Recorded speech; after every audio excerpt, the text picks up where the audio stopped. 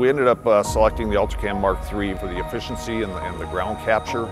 We decided to upgrade and go with a large format camera and a high performance LiDAR scanner. Typically, LiDAR flights are done independent of imagery flights. By capturing both simultaneously, you save costs, save mobilizations, and you get co-registered imagery, so they match. So we started exploring our options, fell in love with the UltraCam, and then knew we also wanted to add on the RIEGL LiDAR scanner. That's the reason we went with these two, because their side laps were basically, they have the same size almost. So it makes it a lot easier. We worked closely with RIEGL, UltraCam, Planix, and TopoFlight to make sure that all of the software communicated properly, and we were able to create a very seamless solution. Once we had all the pieces in play, we were up and running within a week.